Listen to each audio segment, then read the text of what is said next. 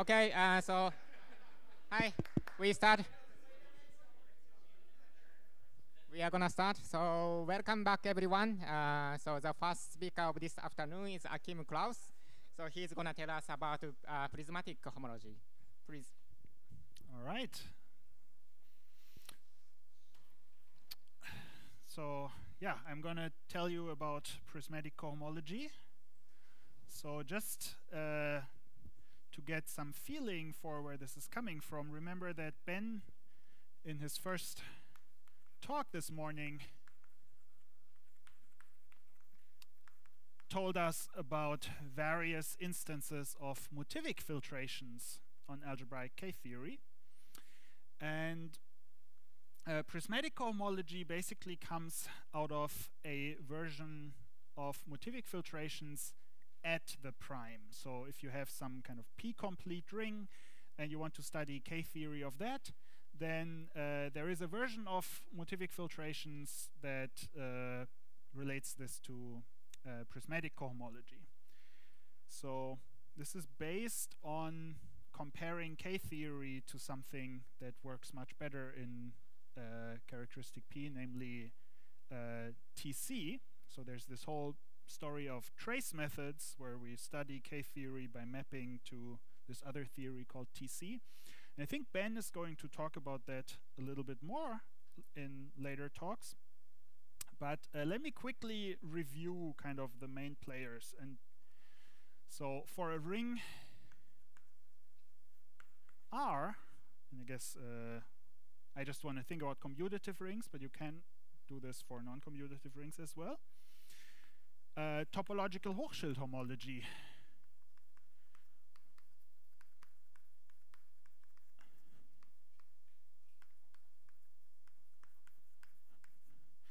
is given by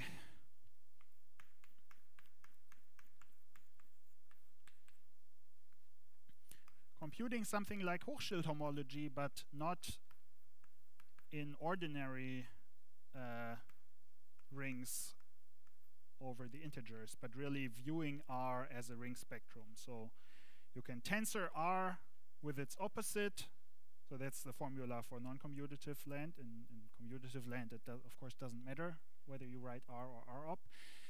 You can tensor it with itself over the sphere to get something that's like a spectrum version of the enveloping algebra, and then this acts on R in a way that somehow encodes the fact that R is an RR bimodule. And you can form this kind of tensor product. And this behaves very nicely. So here's kind of the first and most important computation of this, which goes back to Böckstedt, which is that for a perfect FP algebra R, if you now take the homotopy groups of THH, then this is kind of periodic. It's a copy of R in every even non-negative degree, and in fact, as a ring, it's polynomial. So as a graded ring, the homotopy groups are really polynomial on a generator in degree 2. So that's Hochschild homology. And this has additional structure. Let me not forget to do this. Yes, very good. So the additional structure here is that THHR carries an S1 action. And this S1 action somehow comes from thinking about something like traces, or there's a description in terms of cyclic objects. But this has some additional symmetry. And you can use this S1 action to build some refinements of this, namely what's called negative cyclic homology. So this is just the fixed points of this S1 action, homotopy fixed points. And then there's a version of fixed points that you can take, namely the Tate construction. And that's called TP of R.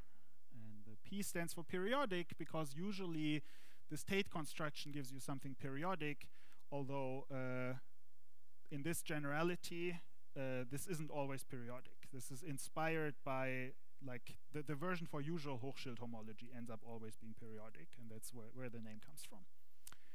Right. And let's look at the homotopy fixed point and Tate spectral sequences, right? If you know in this Böckstedt case what the homotopy groups of THH look like, you could try to determine the ones of TC minus and TP from that. And here's the homotopy fixed point spectral sequence for TC minus R. So in the case where R is a perfect FP algebra. And this is unfortunately not the grading that Ben confused us with this morning. So this is going to be Serre grading. So the total, like the homotopy groups of TC minus are going to be along these diagonals. In this column, you will have just the homotopy groups of THH, and to the left you will more generally have group cohomology of S1 with coefficients in that. And group cohomology of S1, that's like cohomology of CP infinity. So you get this picture where here you have like R, 0, R, 0, R, and so on. And then this somehow continues two periodic to the left. And over here there's nothing, right? This is like group cohomology is always concentrated to the left. So we have this kind of checkerboard pattern, or not really a checkerboard pattern. We have this thing where in every even degree we have a copy of R, and everywhere else we have zeros. And let me zoom out a little bit and just draw dots wherever we have R, and just omit the zeros altogether. So this is going to save us some time in a second. All of this is in even degrees. Just imagine this grid is like just all the even pairs of degrees, and there's like zeros between here. So this is our spectral sequence. And now the first thing you notice is, well, this completely degenerates, right? There's no space for any differential. Because differentials always increase the total degree by 1, and all of this is in even total degrees. So this degenerates, and now we may wonder, what is like TC minus 0 or TC minus 2 or so? So TC minus 0 is seen here, or rather what we see here is the associated graded of some filtration on TC minus 0. So TC minus 0 is somehow built from an infinite sequence of copies of R by some potentially complicated extensions. So how does the same thing look like for TP? Well, there's this Tate spectral sequence, and there the E2 page is not group cohomology but Tate cohomology. So this is going to look like a periodic version of this, where we have the picture from earlier, but then also this first quadrant is filled, right? So it's somehow periodic in that direction. And again, the total groups are going to be along these diagonals. So TP0, for example, is this same extension that we saw over here. There's a map between those. There's always a map from homotopy fixed points to the Tate construction. It's called the canonical map because in this picture it also does exactly what you think. It includes these dots into these. So in particular, we see here that TC minus 0 and TP0 agree, for example, along this can map.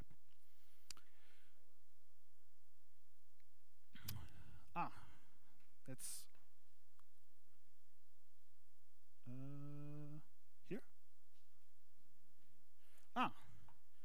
that's good to keep in mind. I'll have some colors later, so it will be good. All right. So now, so one thing we can now wonder about. What we can now wonder about is, what is this extension here? And it turns out, in the case of a perfect FP algebra, TC minus 0 and TP0, right? We've just agreed these agree, is actually kind of the most non-trivial extension you can build out of a bunch of copies of R, namely the Witt vectors. Right? So this somehow gives you, even though you started with something that was p torsion, Witt vectors give you some lift of that to a torsion-free complete ZP algebra. So this is going to be something that, if you reduce it modulo p, gives you back your R. So somehow this extension is very non-trivial, and you can think of a generator here as being exactly p. So p is not 0 in here. Instead, it's just this guy, and then everything is p torsion free, and that's the Witt vectors here. Right.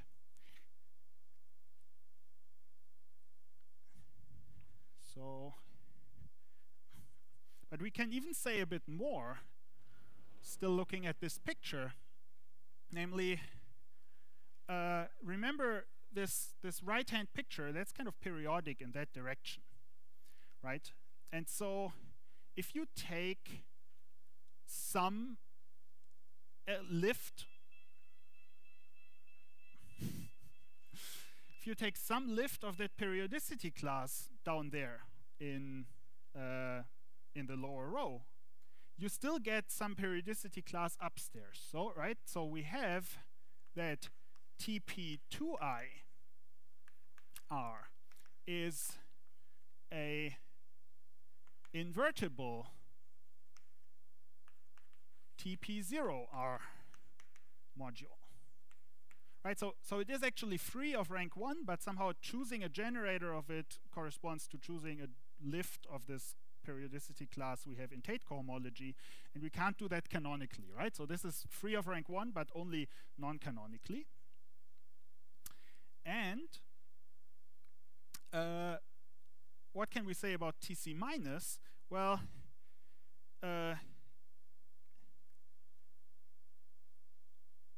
we can also note that, this is like an independent observation, we can also recover TC minus 2I from TP 2I if we remember the filtration that you have from the spectral sequence, right? Somehow on the thing your spectral sequence is computing, you have some filtration. And so if you look back to that picture, then what is TC minus 2I? Well, it's just the filtration bigger equal 4 part of, sorry, I guess I'm in degree 4. So it's the filtration bigger equal 4 part of this, right? It's just this stuff here. So let's also remember not just this TP0, the Witt vectors, and these invertible modules. Let's also remember the filtration. So let me write, we can also recover TC minus 2I from TPI as the 2ith stage of the filtration. And again, since this filtration is somehow only interesting at even steps, we take like the double speed version. So write n bigger equal star on TP2I for the double speed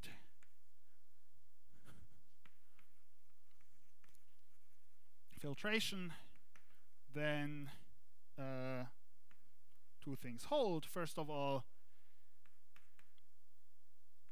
the filtration on our invertible module TP2I is base changed from the filtration on TP0, right? Because this whole picture is periodic. And second of all, TC minus 2I gets identified with n bigger equal I of TP2I.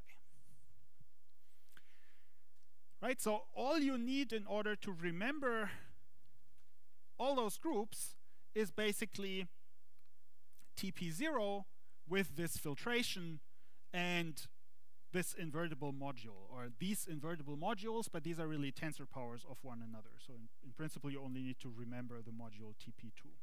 Right? TC minus is completely determined by this filtration.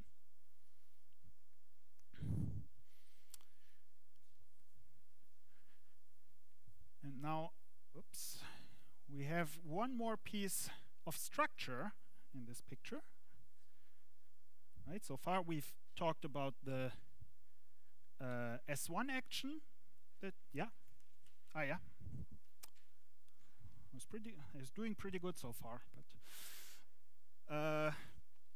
so we have one more piece of structure, namely there also is a Frobenius map from TC minus to TP. And this map somehow does not come from something you can generally do to HS1 and the Tate construction. Instead, it uses that THHR maps to THHR Tate CP, and then on the Tate construction with respect to CP, right, this is like really the subgroup CP in S1, you get a residual action by S1 mod CP, but that's another copy of S1. And it turns out that map is equivariant, and so we can just take homotopy fixed points everywhere. And now it's a little lemma that you can prove that at least up to P completion, if you first take Tate CP and then HS1, that's the same as just taking Tate S1. Morally, because both of those are obtained by inverting the same element on group cohomology, or like on homotopy fixed points instead of Tate. So this is really equivalent to this, at least up to P completion, and in this R being a perfect FP algebra setting, this is already P complete, so let me drop that from notation. And so there is this map phi. And now that does something funny, because it's not going to be compatible with this picture over there. Because, see, we've not written TP here as Tate S1, but rather as this nested thing. And one can also draw a picture like this for that, but then one has to draw the homotopy fixed point spectral sequence of this outer HS1 here. And one can do that, and then the picture, this is where I'm saving time by not writing R's and zeros everywhere. The picture is going to look like this. I have the homotopy fixed point spectral sequence here. And then I have a map to another homotopy fixed point spectral sequence, and that's the homotopy fixed point spectral sequence on THHR Tate CP here. And there, it turns out that THHR Tate CP is periodic in that direction. And so I get this kind of funny picture that's in these other two quadrants.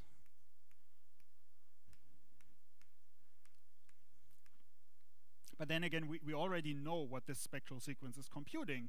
So this again has to be somehow the p-adic filtration on the Witt vectors. And so this element here is still just P, and this map has to send P to P. So this Frobenius, up to maybe being like the Frobenius instead of the identity on some of these R's here. This Frobenius really also just takes these dots to these dots isomorphically. But it looks different than what we had in the other picture, right? It somehow now takes this edge here to generators mod P. So if we drew this, if we looked at this in this picture, it would not preserve the filtration, rather it would send these guys down over here, right? So it somehow tilts this down here.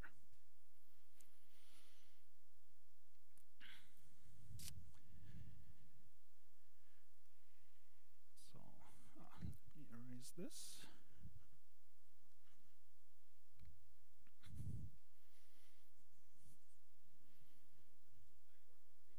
That is true.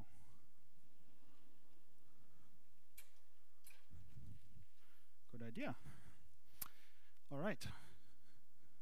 For the recording, Jesper mentioned that I could also use the blackboards underneath.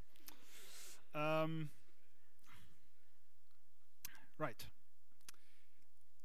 So let's just observe here for posterity that somehow the Frobenius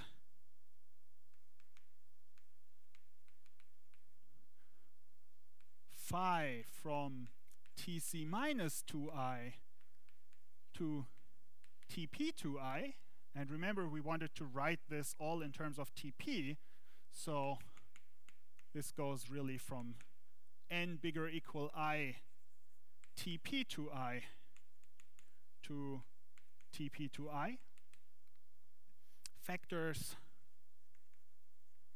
to an injective map from the ith graded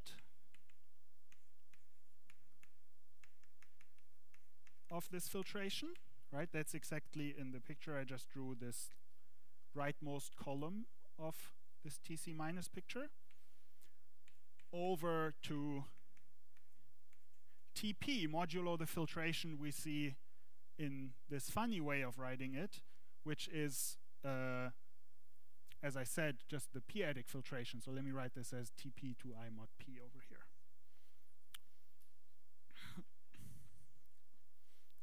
All right, so most of what we saw here we could actually phrase in terms of very little data. We had this Tp0, we had some filtration on there, we had some invertible modules over it, and then we had this Frobenius that somehow reduced this filtration, and we saw some more things that we'll see later in a different shape.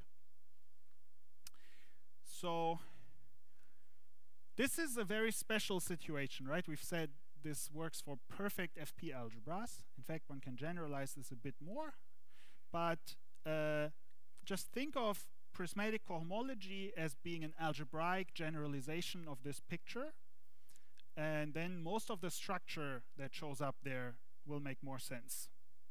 So this is like the motivation for what I'm about to do, and then we're going to leave the world of THH for now, and we'll do some algebra. Yeah. Right, this right picture is supposed to be the homotopy fixed point spectral sequence for the S1 action that you have on THHR TCP. So this column here is given by the homotopy groups of THHR TCP. And that's not obvious that they look like this, right? If you would make a naive guess, think of this as like FP adjoint something in degree 2. Tate cohomology gives you like even more stuff. It's like surprising that this is so small. So if you compute this via the Tate spectral sequence, there's a lot of differentials and so on.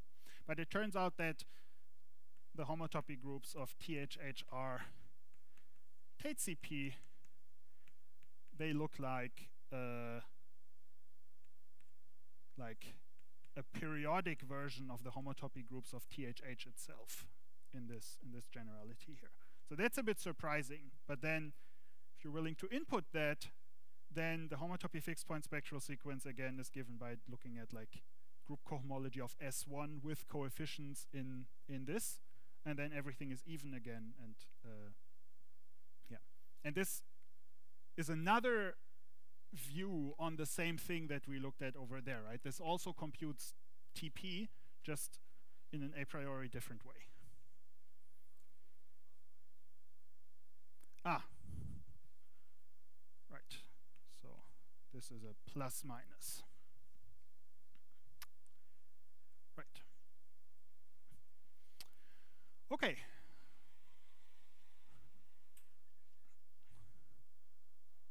Yeah.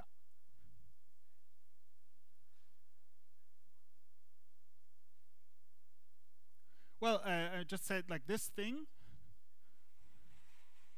homotopy fixed points of the S1 action on THH Tate CP, that's equivalent by something called the Tate orbit lemma, or something related to that, to THH Tate S1, so TPR.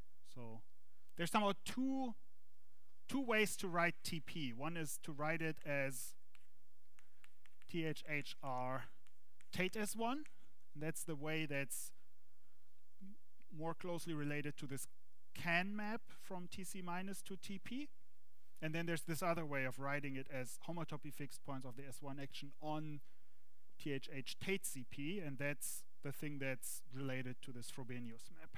So we have two different ways of writing TP, and therefore there's like two different spectral sequences that converge to the same thing. Right.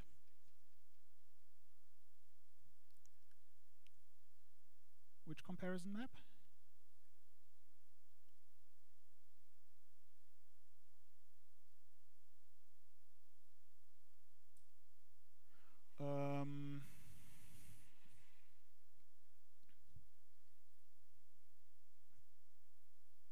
I mean, I think if you think of Tate as being a natural transformation, sorry, if you think of the norm as having some universal property, then what you want to do is you want to take the isomorphism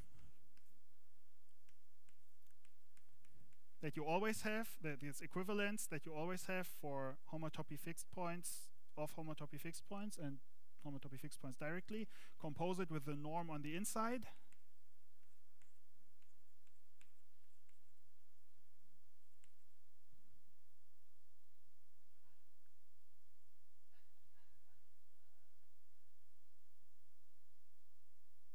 Sorry, what? Sorry, maybe I didn't understand Lior's question.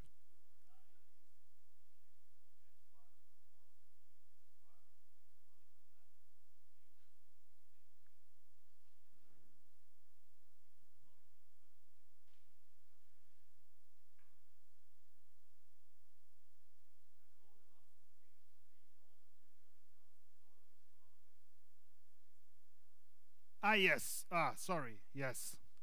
Okay. Yes. So, right. There's a natural transformation from HS1 to this other guy, which goes through this equivalence of homotopy fixed points with respect to the residual action, followed by the canonical map to X Tate CP inside, and then I claim this also, like this identifies this guy with the P completion of X Tate S1. Okay. So now let's leave this behind. And so the idea is that prismatic cohomology is somehow going to abstract this kind of package of data that we saw more algebraically. And one thing that we saw over here is that we had this weird Frobenius map, right? This is not something like the Frobenius in FP algebras. This is not just taking any element x to the p. That wouldn't be additive, because as we saw earlier, these things, in the case we looked at, turned out to be Witt vectors, so they're torsion-free. So this turns out to be something called a Frobenius lift, and let's make the following definition. So definition, a delta ring, and here and always in my later talks, there's always going to be a fixed prime chosen. So all of this stuff here, also TC, which I didn't mention, but this Frobenius here, for example, that's always with respect to a fixed prime. And so let me just write here with respect to a fixed prime P is a ring. Let's call it A, together with a map of sets delta from A to A. This is not a homomorphism. Instead, it satisfies two other slightly funny looking rules with respect to addition and multiplication. The first is that it's additive up to some kind of cross effect correction term, which looks like the cross effect of pth power divided by p. Right, so what does this mean if I can't divide by p in A? Well, if you multiply this out, then all the coefficients are divisible by p. So there's like a polynomial in x and y that makes sense here with integer coefficients. That's the polynomial that appears there. And with respect to multiplication, it's almost looking like a derivation with respect to the pth power map, although that doesn't make sense. The pth power map is not a homomorphism, so there's also a correction term here, namely p times delta x, delta y. Right, so these are some weird algebraic rules, but should be clear from that that, for example, you can compute delta of some polynomial in terms of delta of like the things this polynomial is built from by inductively applying these rules. So you can compute with this. Where are these coming from? So here's a way, this like the way to remember these things. So these relations ensure that phi, which I'm going to define as the pth power of x plus p times delta x,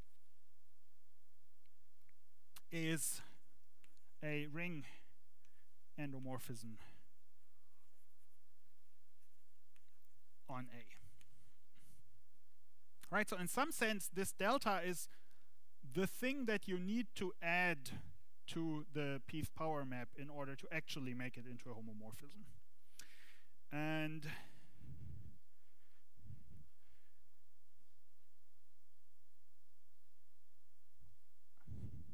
I still have one board. Very good. So, in fact, if A is p torsion free, this gives a bijection between delta ring structures on A and Frobenius lifts phi on A. And by Frobenius lift, I mean some ring homomorphism from A to A that lifts the Frobenius homomorphism that you have on A mod P. Why is that? well, if I give you phi, you can always get a unique delta back by taking this difference and dividing it mod p by p. This commutative diagram here ensures that you can divide by p, and p torsion freeness ensures that you can do this uniquely. And if you ever forget what these rules looked like, then you can just recover them by thinking about what multiplicativity and additivity means for phi and translate that back to this delta.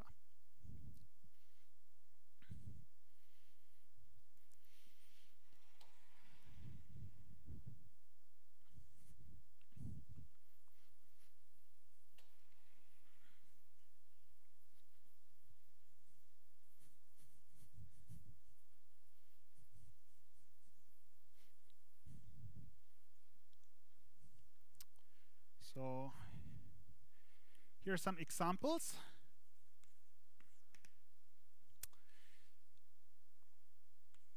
So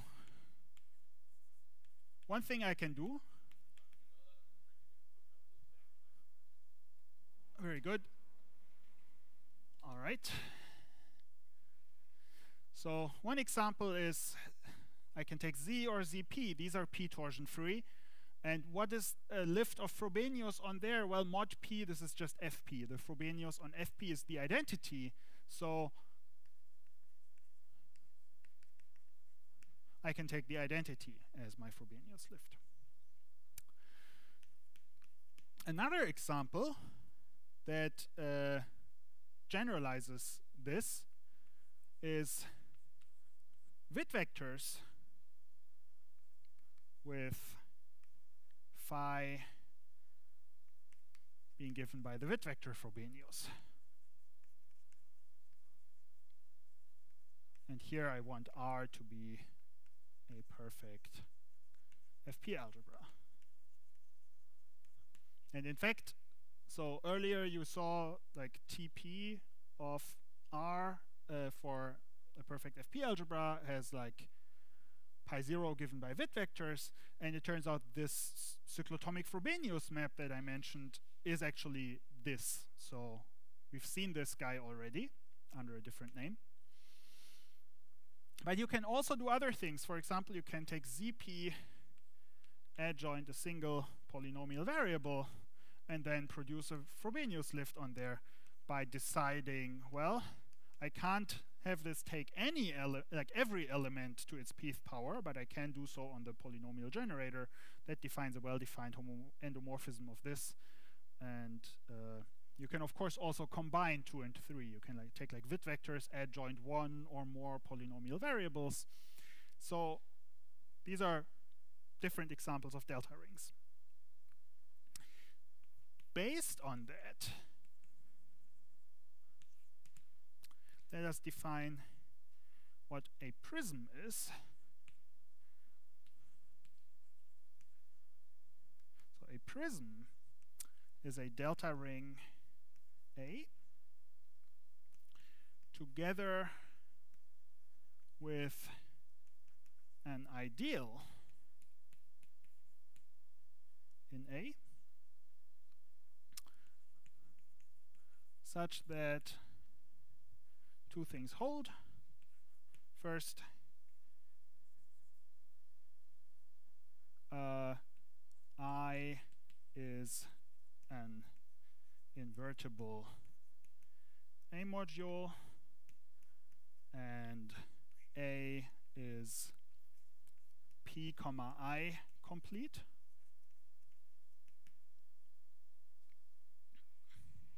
And another way to say that I'm an invertible A module is that locally in the Zariski topology on A, I'm really a free module. So this should be like a locally principal ideal. And then another way, like if you're in this principal situation, then another way of saying this is of course being complete with respect to P and a generator of this. And in fact, most of the prisms we'll look at will actually have the property that this is already a principal ideal. And secondly,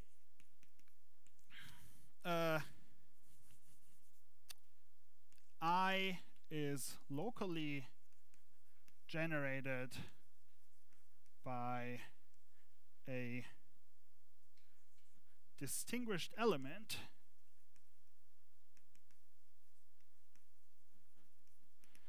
meaning this is an element D such that delta of D is a unit.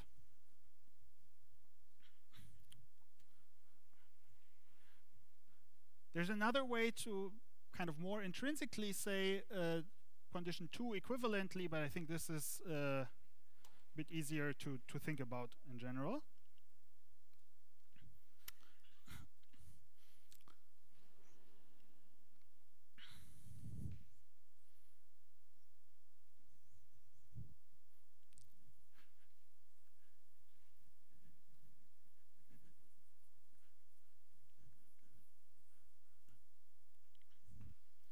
So again, you can look at some examples.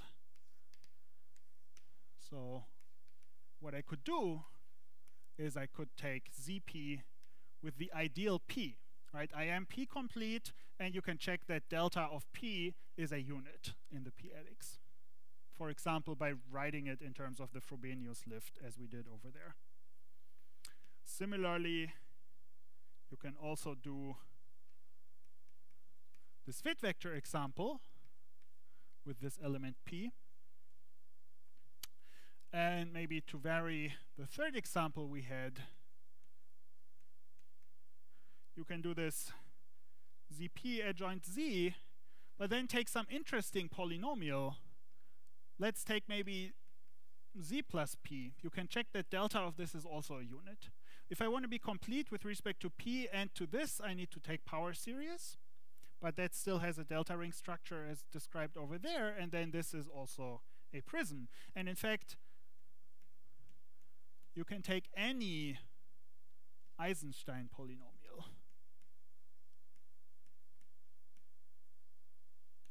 So instead of Z plus P. That's a nice little exercise to compute that delta of those as a unit. And so we can make a nice little table of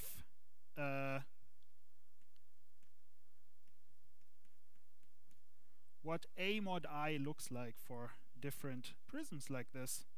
So if you take a perfect prism with I being given by the ideal generated by P, so that's what's called a crystalline. So if the ideal is generated by P, we call this a crystalline prism. So perfect and crystalline. Then A mod I is a perfect FP algebra. Sorry, and I haven't told you when we call a prism perfect. A prism is perfect if its Frobenius lift is an automorphism, right? I mean, this doesn't use the prism structure. It's just a delta ring is perfect if its Frobenius lift is an automorphism. And so perfect prisms give you perfect FP algebras, and the other way around, the inverse to this construction is Witt vectors. And if you drop the condition of on the ideal, if you just take any perfect prism, then A mod I could be a perfect FP algebra, but could also be something more general. So what you get in this case are so-called perfectoid rings. And so this is one nice way to actually define what perfectoid rings are, because you can rather explicitly write down the inverse construction here. This is like Witt vectors of the tilt. And then perfectoid rings are exactly corresponding to perfect prisms on that side. So this was one of the sources for this notion of prisms. But we also have more general things like this.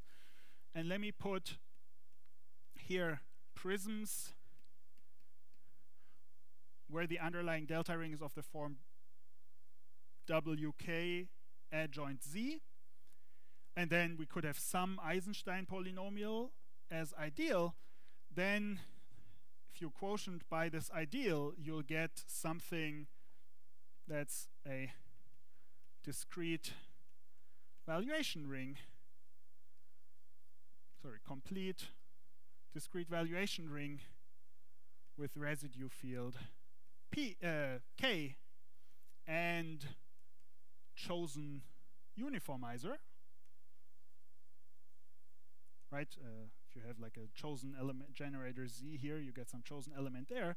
And this is also a bijective correspondence. If you take some discrete valuation ring with residue field K, some p-adic, like for perfect K, so some kind of p-adic numbering, then after you've chosen a uniformizer, you can recover such a prism. And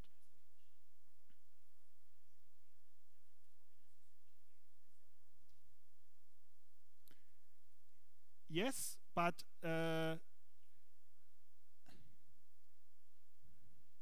yes, so I mean, there is not even a Frobenius on the perfectoid ring itself, right?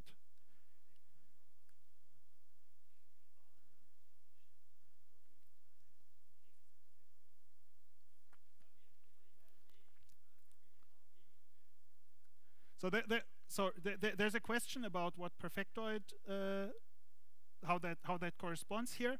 The point is that out of a perfectoid ring, you can extract a perfect FP algebra by forming the tilt, right? The Frobenius on the perfectoid ring is not a bijection or anything, but you can extract out of a perfectoid ring a perfect FP algebra and then take its Witt vectors. And if you also remember a certain ideal on that, then this construction is actually an equivalence. That's what's suggested here.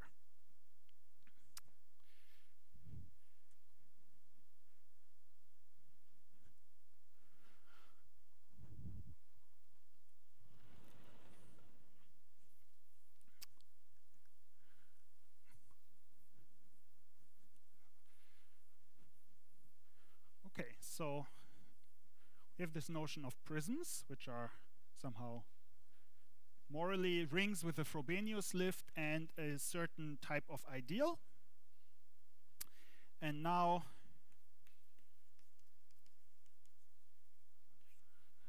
we are ready to define prismatic cohomology. So given a prism A comma I and an A mod I algebra R, the prismatic site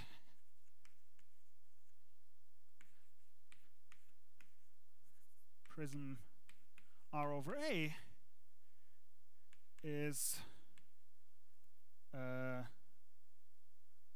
the category, or rather, I guess, the opposite of the category whose objects are prisms B comma J with a diagram like this. I have a map from A down to R, which goes through A mod I. I have a map over here, B mod J, and then I have a map upstairs here, and we require this to be a map of prisms. So this needs to be a map of delta rings taking I into J, and what you'll notice is that that's automatic from commutativity, because somehow I is contained in the kernel of the vertical map here, and therefore needs to go into the kernel here. So it really suffices to ask for this to be a map of delta rings. So these are the objects in my site. My site is the opposite of that. And then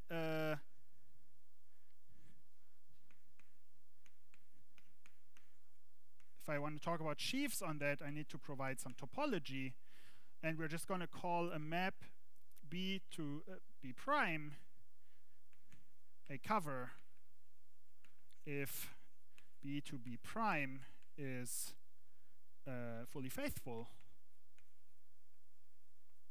I guess, sorry, faithfully flat. Faithfully flat, and there I need to, of course, say that in the complete sense, right? I want to look at P comma I complete things, so I should say P comma I completely faithfully flat, and then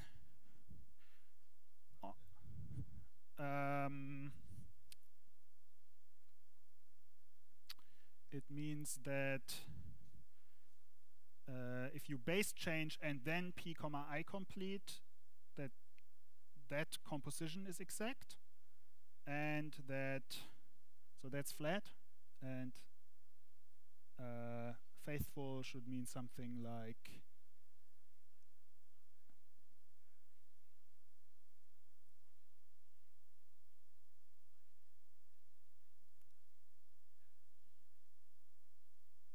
yes, I guess that also works. So yeah, let's not worry about the details. Someone suggested that this could be checked modulo P comma I, and I think that's true, but maybe you have to reduce in a derived way. So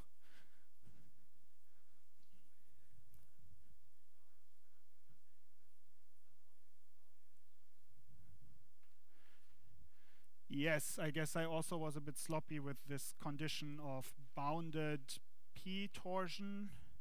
I think that's related to the subtleties regarding derived versus underived P completion. Let's also not worry about that. So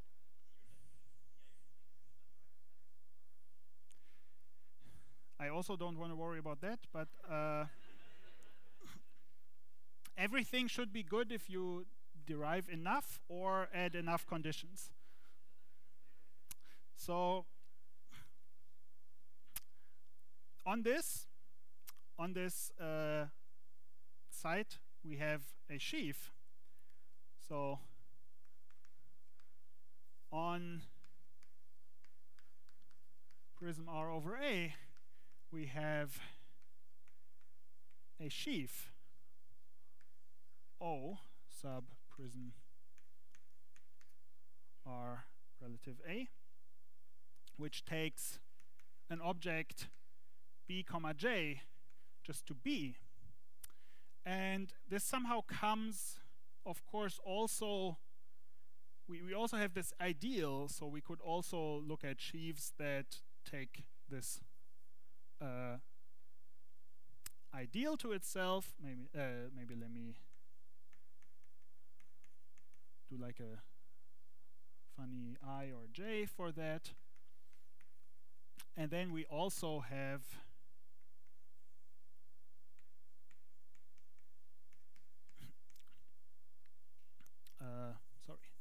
taking this to J. And then we also have, of course, something that just remembers the mod J reduction, right? I can take B comma J just to B mod J. And now that these are sheaves follows basically from a complete version of faithfully flat descent. And now prismatic cohomology is just defined as global sections of this guy. So prismatic cohomology of the pair R relative A is derived global sections of this sheaf, and since I'm more comfortable with this than with sheaf cohomology, you can also write this as taking a limit over all of the objects of your site of just evaluating the sheaf there. And similarly, we're going to define like some kind of reduced version as global sections of this. Yeah.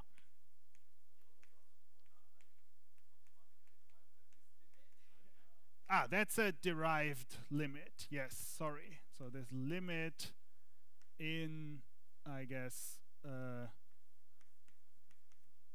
derived A modules.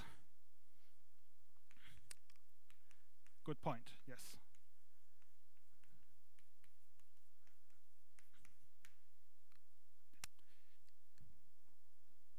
So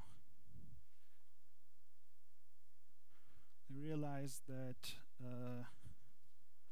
I'm basically out of time. So let me finish with one little example, which is kind of a bit trivial, but already maybe illustrates what this could do for us in general. So if you take R equals to A mod I, right, the initial A mod I algebra, then this site has an initial object, right? You can just take A and A mod I itself, right? That's a prism. You can take the horizontal maps to be the identity. So then prism R relative A has an initial object, A comma I, and therefore prismatic cohomology of A mod I relative A is just A. And this prism bar guy is A mod I. So somehow, I mean, that's now a bit of a weak statement because we have somehow input A, but somehow prismatic cohomology turns A mod I into A itself. And if we plug in some other A mod I algebra, it maybe also produces something that's more like a torsion-free A module or so. We'll see what exactly it does in the next lecture. But here's some hope that this maybe does the same kind of thing that TP did in this very restricted situation, that it somehow took a characteristic P thing and blew it up to something P torsion-free. Let me stop here.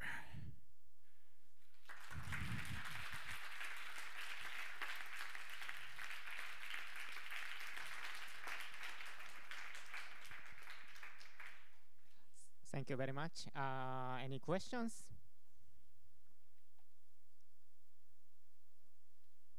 Yep.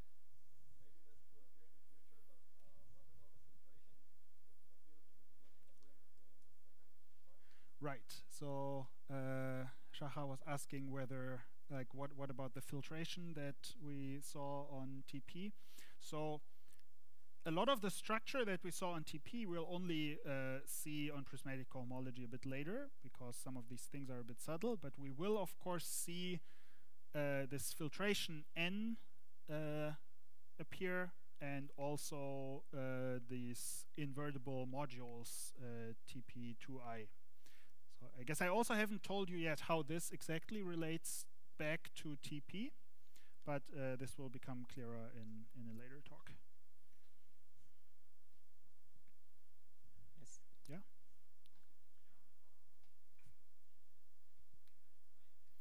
Well, that's also what we will talk about in later talks. So the question was how computable this is, and I guess so far we've only been very lucky in this one case where there's like an initial object, right? We will see in the next talk that there's somehow slightly bigger generality in which this site still has an initial object.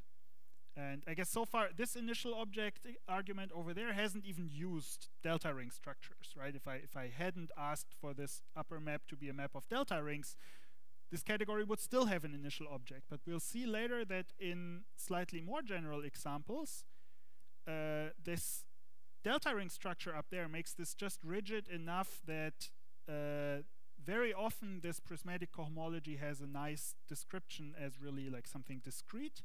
And then the cases in which it is not discrete can be computed through that. So this will be one of the main goals this week of my lectures, that we will see how to compute this explicitly in some examples. Yeah?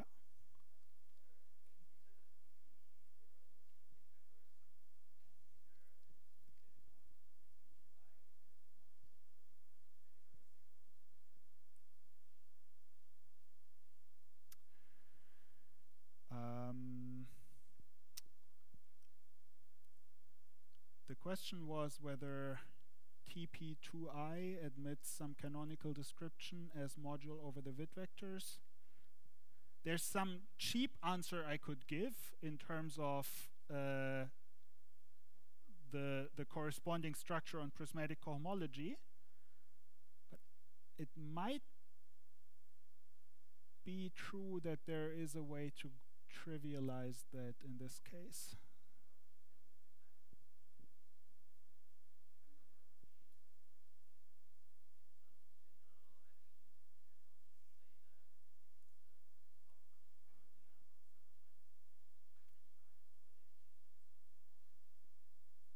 Right, but is there a preferred generator? Or okay, so there seems to be a canonical description. It's enough to do this for FP, right? Because then the others turn out to be base changed from that. Yeah, maybe we can talk about that also in a later talk. Yeah.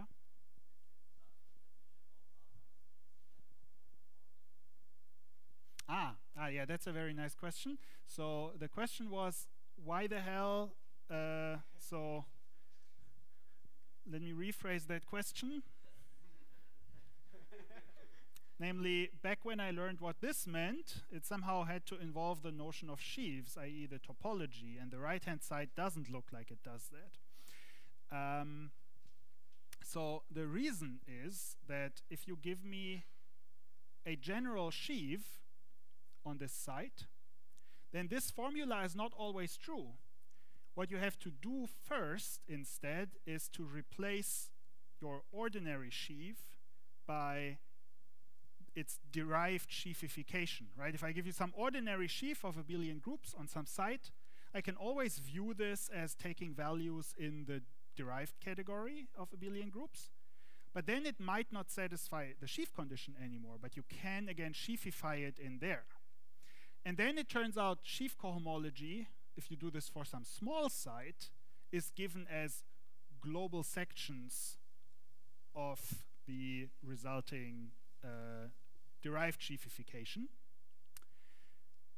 So here we don't really have global sections. We don't have an initial, on the site, terminal object to evaluate it on. That's why this limit appears here instead.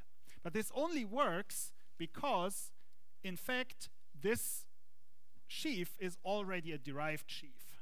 Otherwise, I would here need to put the values of the derived sheafification instead. Why does that work? Well, that's because faithfully flat descent is really like a derived statement. But yes, that's a good point. That's why somehow the right-hand side doesn't use the topology, because the topology only enters when you derive sheafify and not when you actually evaluate, take global sections. This is just taking global sections in a sense. Yeah?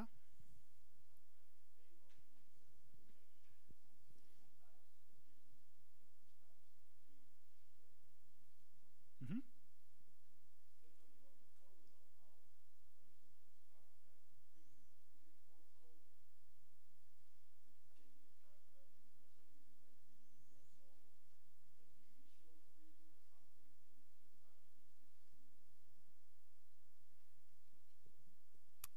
In some sense, so the question was this kind of table that I drew, where we somehow had prisms on the left and certain kinds of rings on the right, whether there's a general way of saying okay, of how to go from the right to the left. So whether for a given ring there's some kind of initial way to lift it to a prism. In a sense, that's exactly what prismatic cohomology does, right? If you look at the definition of this prismatic site again, there we're basically taking all the ways to map from R into something like a mod J reduction of some prism. If there was some way to actually lift R to a prism, then it would at least be like a weakly initial object in that category. In general, we we can't make a single such choice. We have to take a limit over all of those. But it turns out that therefore this functor from the right to the left that I described explicitly, sometimes as Witt vector, sometimes as something else, you can always think of that as taking prismatic cohomology relative to some reasonable base prism. So there is a way to pass to like an initial prism. In a sense, it's prismatic cohomology, just that only for very special rings this actually gives you a prism, right? It's usually some limit of prisms, and yeah, you could try and say derived prism, but it's a bit tricky.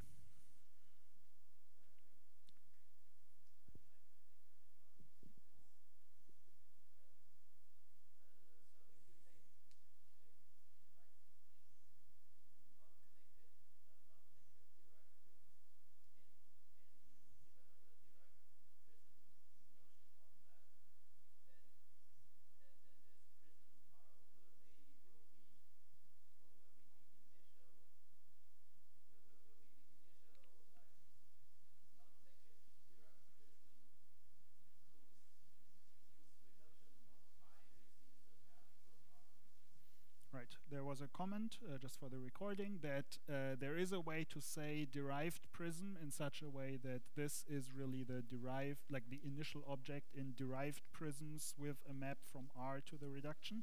I think you have to be a little bit careful, for example, though, because this I is not always going to, like in this derived situation, this I is not going to be an invertible module always. So I think there is some notion of derived prism, but you have to remember more than an ideal, I think.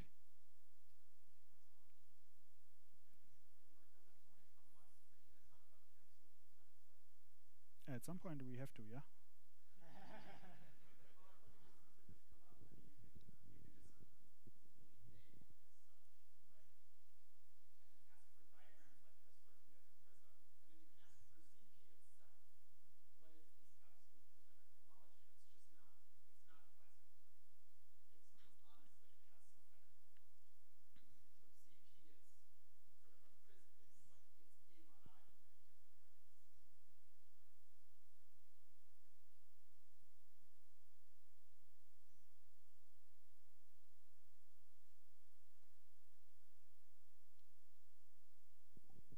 No more question? Yeah. If not, let's thank the speaker again.